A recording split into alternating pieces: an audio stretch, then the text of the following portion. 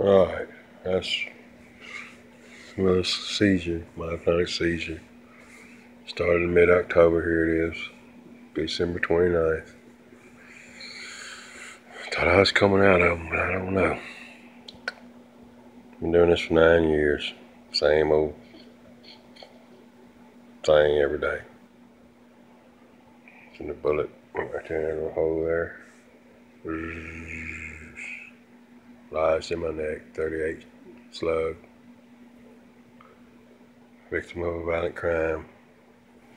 Like a carjacking. Got shot at gunpoint. Sitting in my car. Some idiot thug tried to rob me. Shot me. He didn't get nothing. He shot me anyway. Ran off.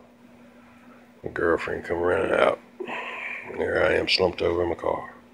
Blood all over me. Got my nose going like that. A little bit right there. So he rushed me to the hospital. Put titanium right there. Put my uval out, and luckily it went zzz. But I've had these seizures since, can't work, disabled. They come and go, because I can't go to sleep. Seizure, spasm, tremors. They're called myoclonic, Myoclonic. Yeah, healthcare, pretty bad. So I document them, try to get more healthcare. Yeah, and it's hard to get the right. Seizures they're a nightmare. I'm working on it. Anyway, I'm gonna send this on down to YouTube. We got me a website now, trying to help the cause.